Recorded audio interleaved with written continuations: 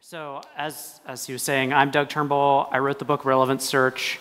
Here's all of my information. I work for a company, Open Source Connections, where we help search teams reach their highest potential in terms of, mostly that means relevance and delivering higher value for their customers as in consulting. And my name is Tommaso Teofili. I work for Adobe as a computer scientist and also an Apache Software Foundation member. I'm very interested in the search field and topics. And you're writing a book. Yeah, Deep Learning for Search. Yeah, but it's on Meep now, so I hope to be finished by end of this year. So yeah, I mean, plain paper. It's exciting when you get it in paper. Okay, so today we're going to be talking about deep learning and search, and can deep learning be a thing that can really have a big impact in the search landscape? And I want to start by talking about, I'm going to run through some slides, and for me personally, doing this talk has been an educational opportunity, and one of the things I always try to imbue to people is you don't have to be a deep expert in a topic like deep learning or machine learning, NLP, to give a talk. And often the best speakers are people, and bloggers and that sort of thing, are people actually learning as they're going. So I say that to encourage other people to feel like they should feel safe giving a talk, even when they're becoming familiar with a topic. So there we go. So what often happens with search, this is a very common problem in search. There's kind of two specific things that I'm going to talk about. One is this matching problem. Almost all of my search clients that we work with have a vocabulary mismatch problem, where you have searchers, and this is like this is basically how my dad would search the law. They're searching for a dog catcher, and you have a bunch of laws that say animal control law, right? And this is a common problem in search, and we spend a lot of time trying to work through these problems. And I really liked Giovanni's talk this morning that was about a lot of the manual search management that we do. And in a lot of our work, we see the same kinds of things where it's actually one of the secret bullets of relevance is to have a great taxonomist or librarian who's manually curating the mapping between how searchers talk about their content and how the corpus talks about the content. And I have a talk, Taxonomical, Semantical, Magical Search, that I gave, that if you're interested.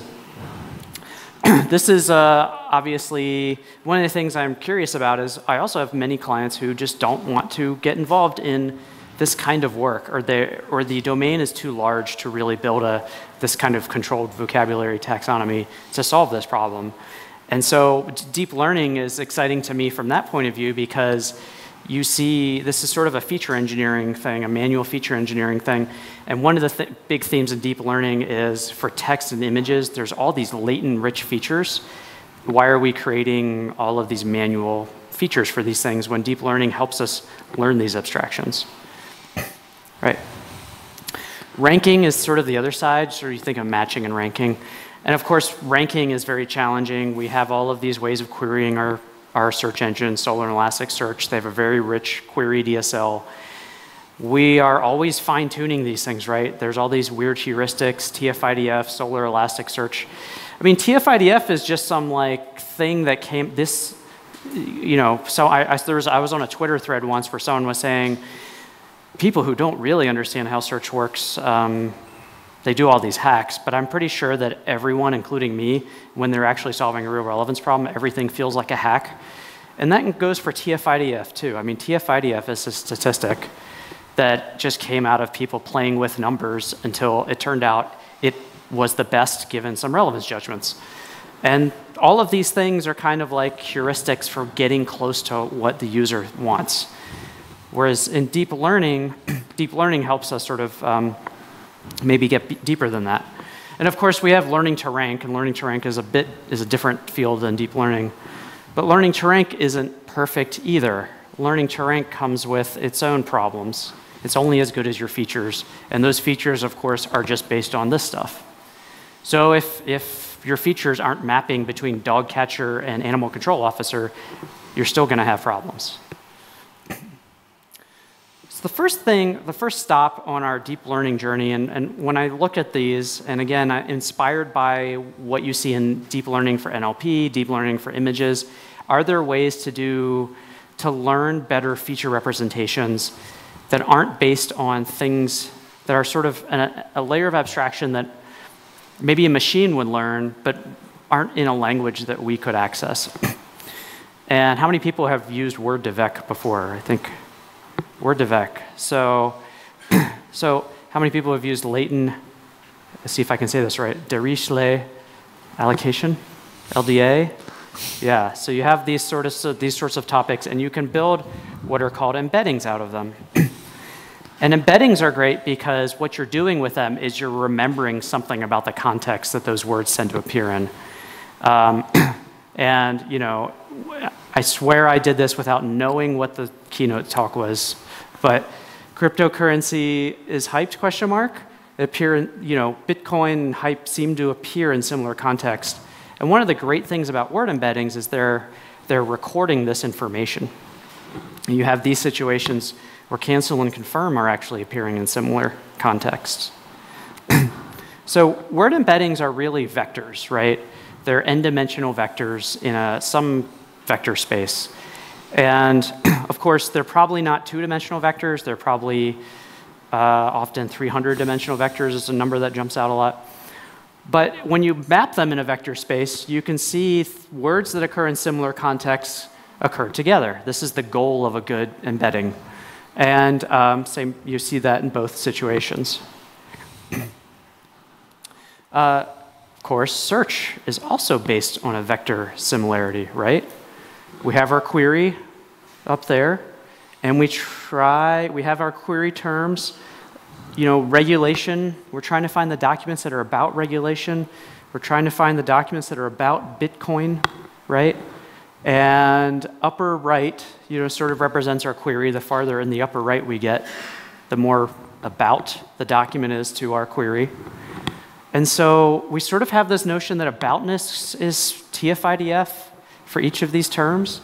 And so the closer our doc gets to having more of each, the more it's going to be rated relevant because it's closer to where our query is. This is also a kind of vector similarity.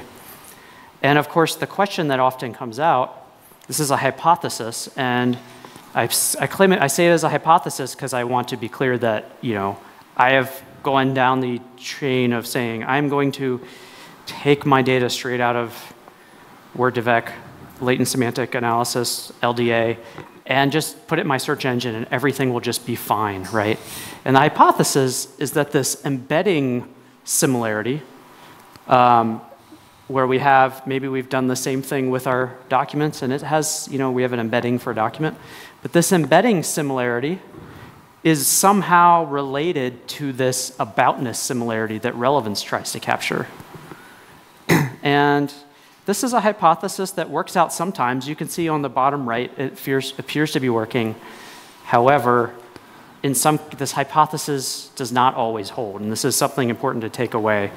This is a great example. I actually heard chatbots do a lot of support, and this is a very related field that uses a lot of embeddings.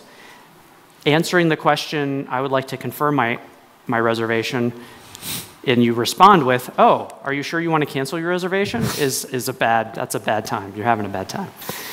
So this hypothesis doesn't always hold, and it's important to know that it's a hypothesis. It's also important to know that TF-IDF itself is a hypothesis measurement of aboutness. I should say that. That often doesn't work out too. So context alone isn't enough, and I think it's good to point out, and this comes up a lot in Tommaso's book, there are ways, just in the same way we do a lot of data modeling in search engines, there's actually a lot of things that you do before your data gets to Word2Vec. One thing that comes up that's actually in the Word2Vec paper is they make sure to pull out the entities, the phrases that you should really consider one thing. So Boston Globe is treated as one word in that vocabulary. That's in the original Word2Vec paper, so that you're not confusing Boston Globe, the newspaper, with Boston, the city, or Globe. They're treated as separate. So, and there are other things to do. We could use other factors of our words, the sentiment of the language, you know, confirm and cancel usually will have different sentiments. With cancel, obviously, maybe someone's yelling at the search engine or something. Synonyms and all kinds of other ways of doing this. Parts of speech is another one. So one low-hanging fruit is, do you want to talk about this slide really quick? Yeah. I think one of the key things in this talk is also, I mean, getting, there's two things. One thing is getting a general understanding of how deep learning can be useful in the context of search, but the other thing is also kind of get a few quick ideas or things that you as the audience can try out in your projects. So that's the idea about the so-called low-hanging fruits. So if the probability distribution of words in the corpus can provide enough information to predict whether two words appear in similar contexts, and that's exactly the slide that Doug just showed up, then we can kind of use them as synonyms, or I mean, not strictly synonyms in the way they taught us to school to think about synonyms, but basically things that make sense to see, words that make sense to be used to replace one another. And that's kind of the query expansion kind of thing. And that's one thing where you can use kind of adjusted versions of word2vec, for example, or basically word embeddings that also can, take in account sentiment or other things that can mitigate the problem about, for example, cancel and confirm, and then you can use them to learn query expansion, very effective query expansion algorithms that you can use under the hood. So that's the idea about so cryptocurrency and Bitcoin. I mean, you may not type cryptocurrency in the query, but the search engine would turn it into Bitcoin under the hood and find two different queries, two whole queries with cryptocurrency and Bitcoin using that. And this is kind of expected to raise the recall. Yep.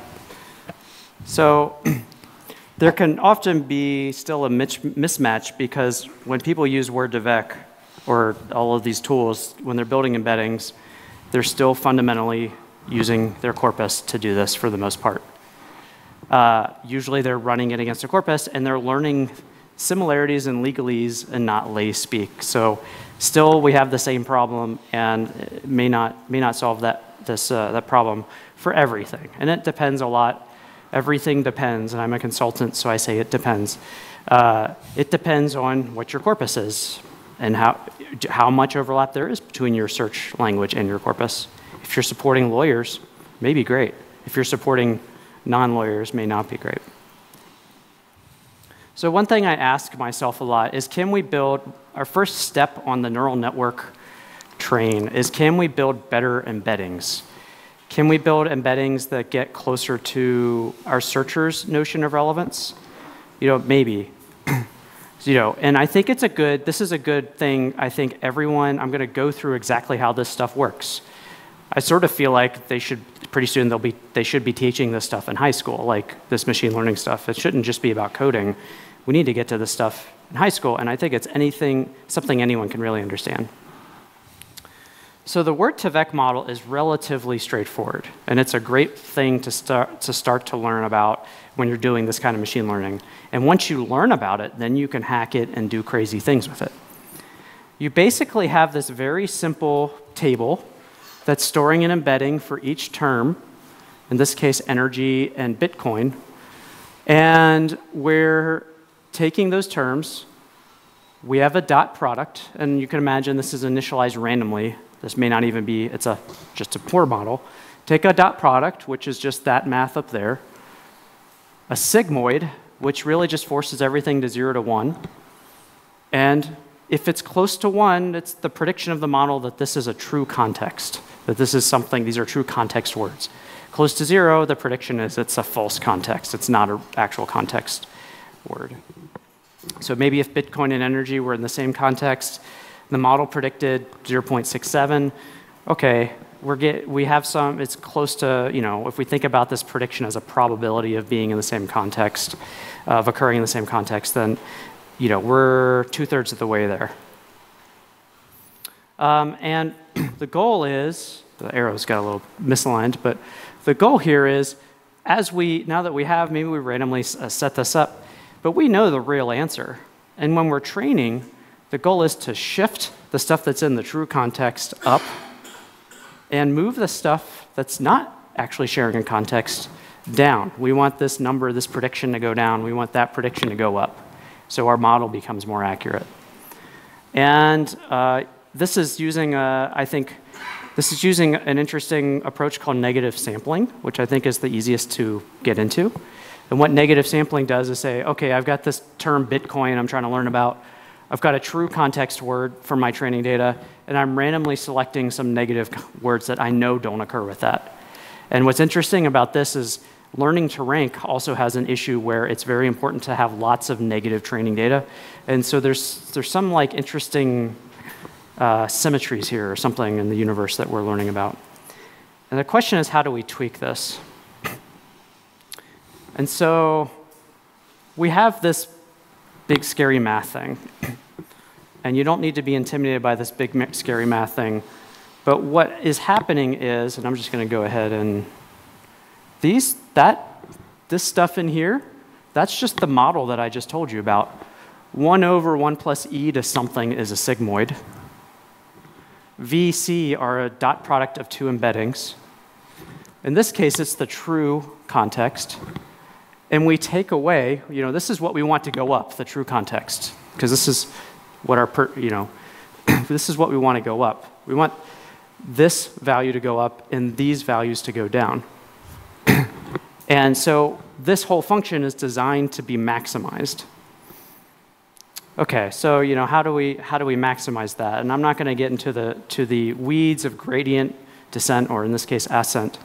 But the idea is, if we take the derivative of that function we told you about, we know which direction in each of the V here is the Bitcoin, in each of our Bitcoin's direction to push that number to make that loss or that likelihood higher that we're getting something more accurate. And then you talk about this idea in deep learning of backpropagation. So backpropagation is where we take that thing we learned about this loss function, and we propagate it back to the other weights. And of course, you may know that deep learning, that's deep, when we do deep parts of it, we actually have several layers of things to keep propagating back and back, and hopefully keep maximizing or minimizing. We say minimize the loss. In this case, it's maximizing something. So that's when you hear people talk about backpropagation, it's really just sort of doing this kind of learning. And there's not magic here. It's just math. It's math that I feel like if more of us understood, we would all make better decisions in our jobs, in our lives, and fall for the silly AI advertising a bit less. Because people will say, is this AI? I don't know. Of course, we can do the same kind of thing with documents. In this case, this doc2vec uses what's called paragraph embeddings. And a paragraph could be a whole document. It could be a subset of a document. And we can do the same kinds of things. So we can tweak these guys. Here is Bitcoin. Here is a true document that it occurred in. And we can tweak that prediction to be up.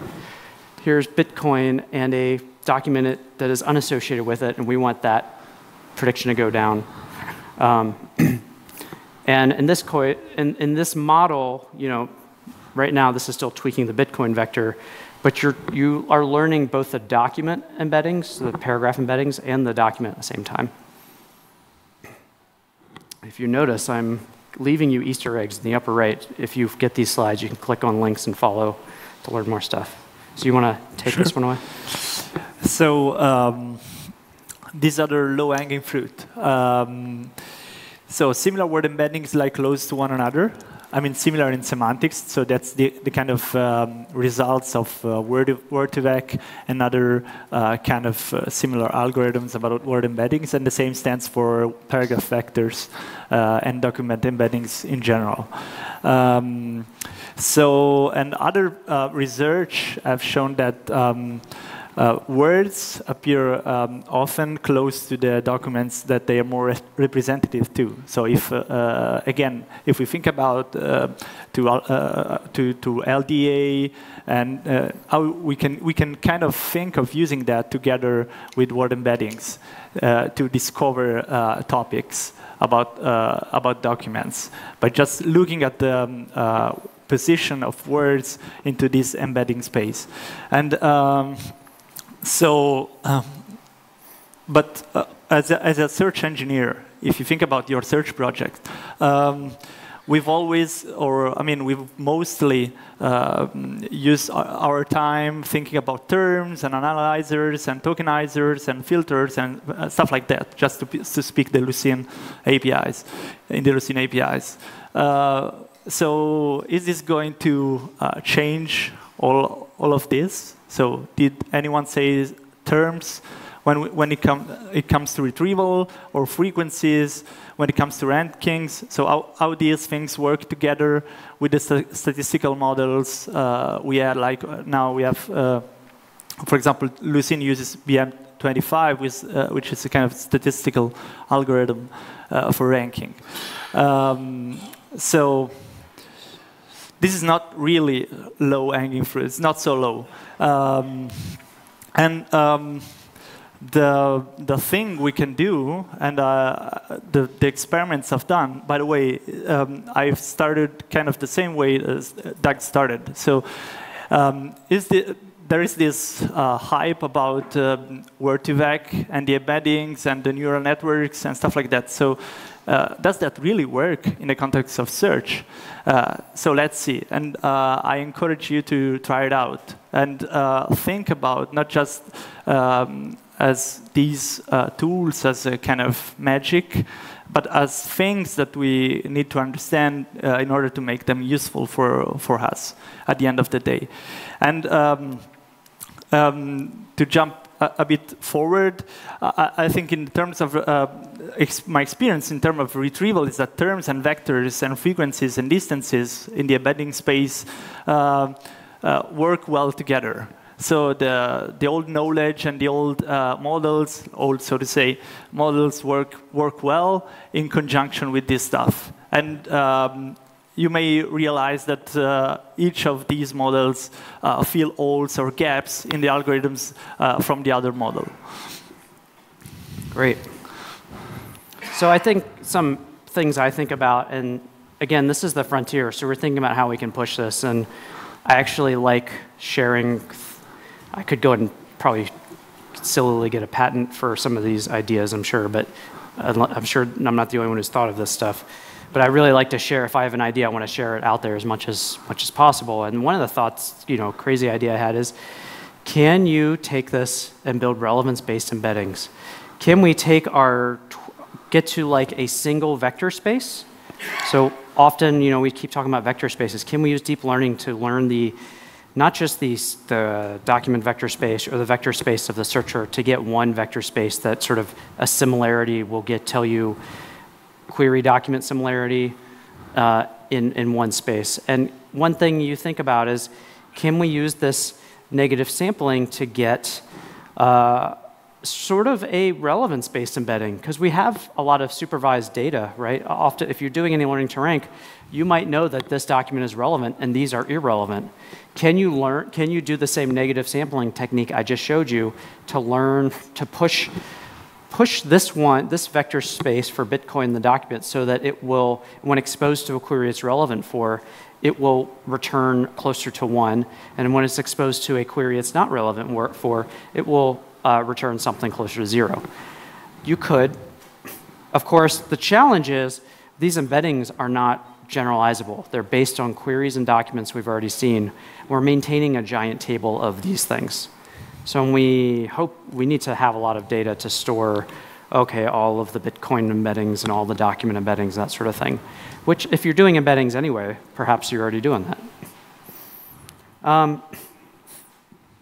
Can we pre-train, if we pre-train with our corpus or our sessions and then start to tweak, that's another idea. So maybe we start with almost like a Bayesian prior of this is what our corpus says, and then keep making, having an evolution, maybe even an evolutionary approach over time to move our embeddings away from the document space and towards the searcher space.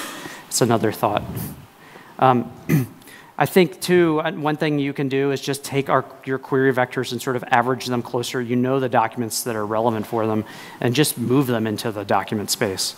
So if you know that Bitcoin hype is in this area, then you can average the relevant documents and push it into sort of the document embedding space. So one thing I wanted to mention, and I thought of this as I was in the mobility talk, he talked about RankNet as that's a sort of a LTR learning, neural network LTR implementation. But one thing I do want to mention, this is sort of another low-hanging fruit, is in learning to rank implementations, embeddings are often some of the best features that people get gain from. I've heard that from multiple people in teams independently. So I want you guys to realize this. You may be able to take this data and use it in the context of learning to rank, along with traditional features like Tommaso says, and traditional relevance work to get something to help yourself. So let's see if we can do this in 14 minutes and do a demo. Language models. So language models are about predicting text. And what I'm going to talk about in the next session is embeddings are a great way to get started, but language models, I think, especially recurrent neural network-based language models, I think in 5 years are going to be things in every search engineer's toolbox. And I'm really excited about them. And what language models do is basically, if you're not familiar, they're predicting text. Eat pizza. And you may say, well, this will obviously make sense if I'm texting someone and I want to auto-suggest. But it also makes sense if you have existing text and you're like, what goes with this text? Like, you can almost imagine a graph of this thing might inspire this next thing, which might inspire this next thing. So there's a lot of capability there for doing some expansion. And when people teach about recurrent neural networks, they often start with saying why regular deep learning doesn't work well for it. But I think it's actually, maybe because I'm come from a search background, it's actually easier to start from a traditional language model like a Markov language model. And a Markov model, basically you can think about it as just a transition matrix. If we start with eat, there is a high probability of eat pizza. There is a very low probability of eat nap, and a slightly higher probability of eat chair, just because it's a noun, right?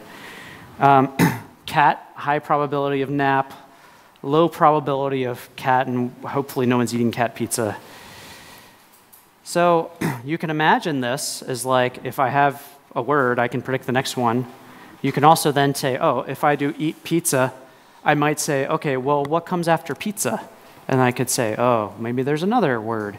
And you can keep like generating text forever. And back in the early 2000s, there was a lot of silly web things like automatically generating research papers that I think more or less were based on this kind of approach. Now, the next question is, you start to think, what if I represent my word as an embedding? So here's the eat embedding. Can I build a transition matrix that gives me the embedding of the next word? And indeed, with a Markov model, if you have, you can actually sort of do this. You get kind of weights, and you might learn these weights through backpropagation, of what's the best way. And again, if we're going to do basically a dot product.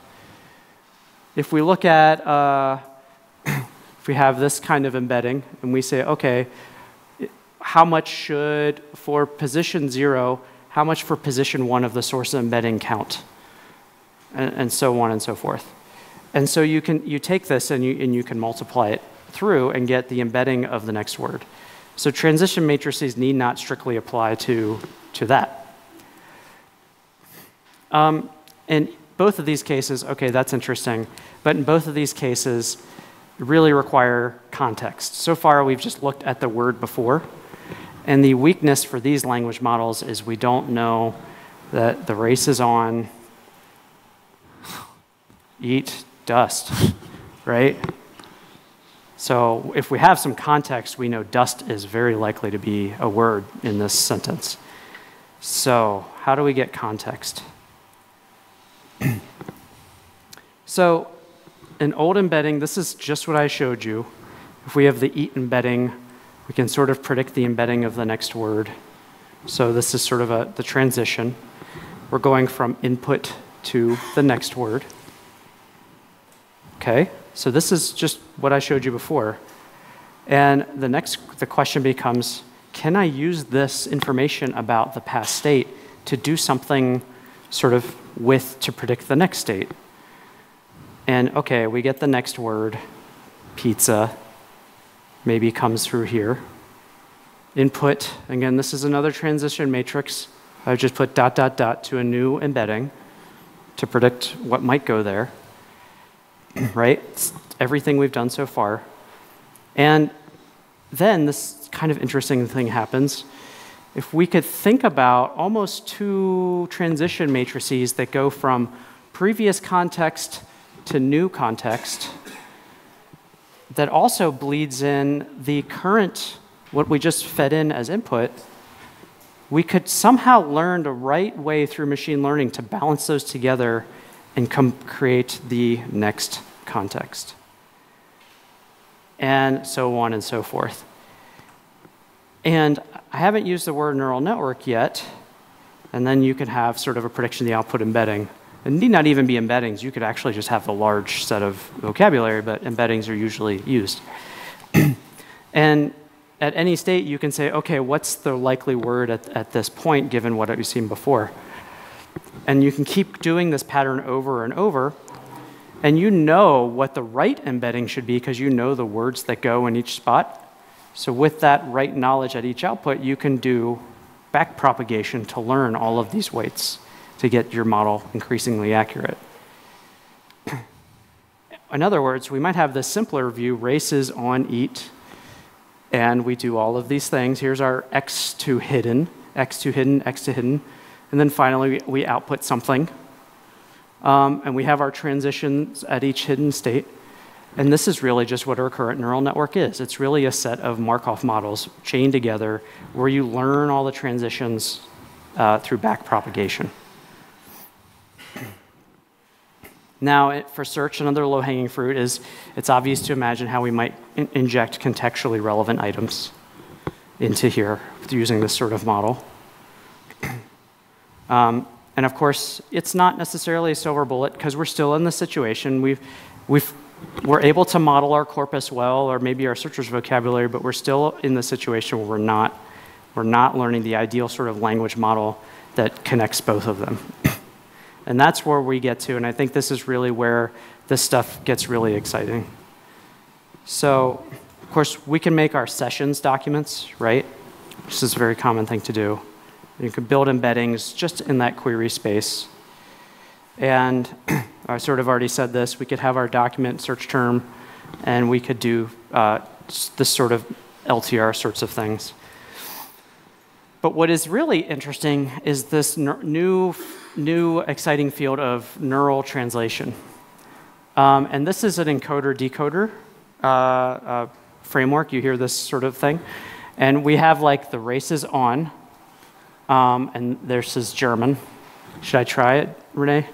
Rennen ist in. Good? Okay.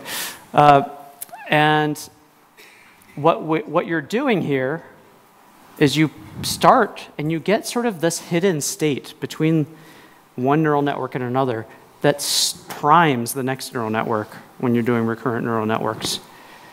And that actually is enough information, it turns out, to begin to translate this information. You do enough training with the actual translation, and this neural network becomes a translator of sorts. And it's kind of amazing how that works. And by the way, I'm talking about recurrent neural networks. There are many architectures of RNNs that I'm just not going to get into in this talk. There's a great blog article, Seek the Clown Car of Deep Learning. So you can imagine, could we translate our documents to queries? Could we take a document animal control law and we know what queries might come out, and we can sort of do this sort of translation between the two languages? And can our ranking be a sense of how likely this is going to happen? How likely this is going to be relevant or not relevant? I think we can. I don't know if anyone's really doing this anywhere. The other thing is, can we use graded judgments? And of course, these predictions are sort of, and you can think of them as word embeddings for the words we're predicting, or they would actually be the vocabulary, probability distribution over a large vocabulary. And you can imagine we might weight our training samples, so what should come out at any given point, based on some notion of relevance, to say these are actually, this is very important for this document, these are moderately important, and that sort of thing. So that's another possibility I think that could be exciting. The next level is this idea of thought vectors that you might hear about. And this is something called skip thought vectors, which is a kind of sentence to vec. And this is interesting because queries often come in this form of this stuff on the right. They're a couple terms, they're not huge. And you can even think about this as possibly a way to look before and after what the user is typing in a query box. We send in its fleece was white as snow, and the idea with sentence to vec, or you seek these vectors with a sentence before and sentence after, what this becomes is sort of a embedding for the sentence. It's sort of encoding the semantic meaning before and after. And I think about this as like, can you look across queries, across user sessions, and do a similar kind of thing?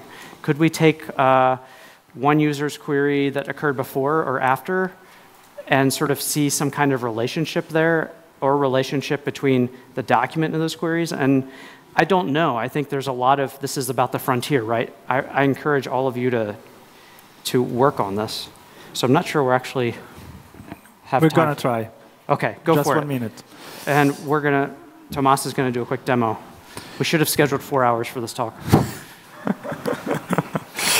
So, as I said before, I think the core idea here is that we are not sure yet if that's going to be a silver bullet.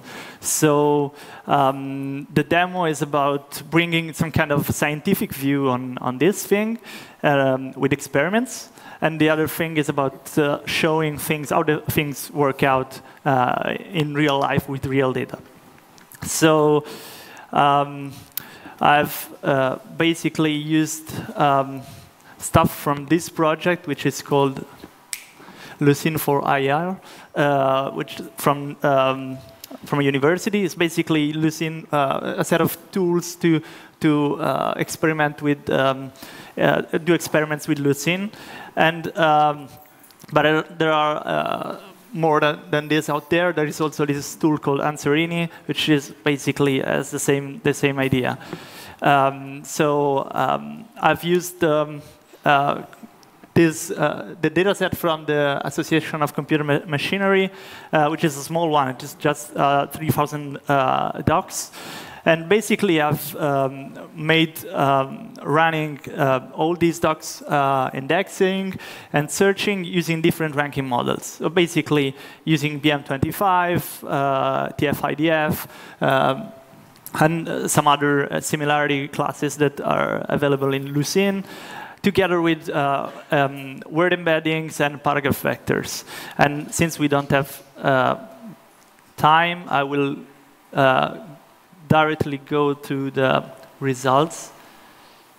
This code's all up on GitHub, too. So I don't know if this reads up very well. But basically, what we have is that there is, skip the second line for a second. It's basically the NDCG column. Its second column is basically between, basically the higher is the highest is the better. And we have that classic similarity, which is TF-IDF, basically, performed better than anyone else. So it's a surprise. It's not a silver bullet. BM25 is very low. Diverge from randomness, which is another model, is kind of low as well. And paragraph vector and word vectors ranking models are slightly below classic similarity. So it doesn't work.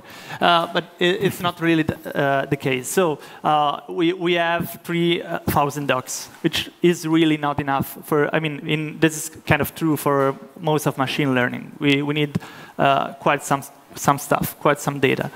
And so this first result was generated retrieving the first 100 possibly relevant documents for each query. And for such a small data set, this was probably not the right choice.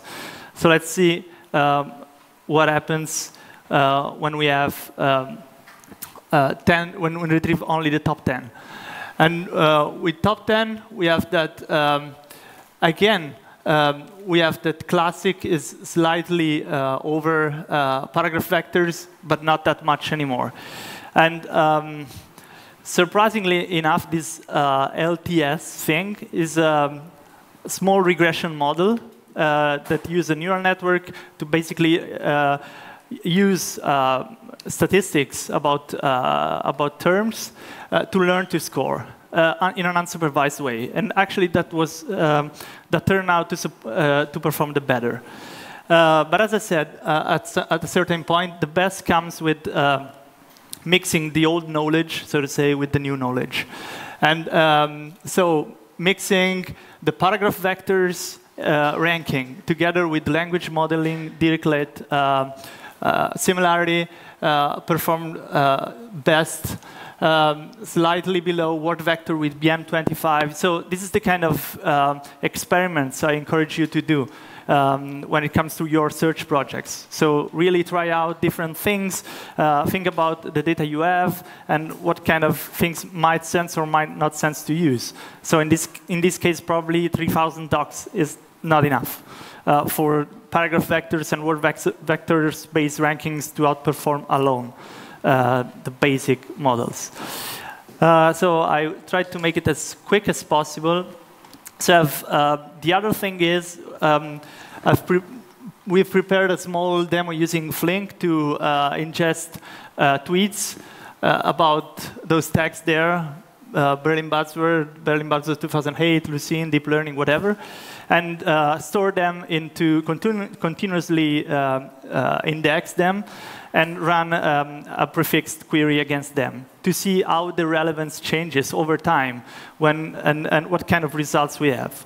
And with my ugly jQuery capabilities, I kind of made this ongoing CSV, basically. So you can see that so the query we run is something about neural search, deep learning.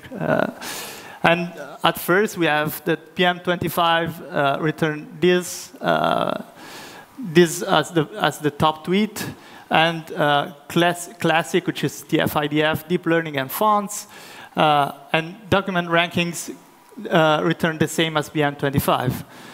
But basically, going down, so we have that PM25 just loves deep learning, and document embeddings. Michael Jordan, not the one from the basketball player, warns us that deep learning is going to lead to bad medical whatever. So it's, and this is the kind of things that is important to do in real life. So as the data changes, see how the relevance changes and what kind of documents you get, if they're relevant or not.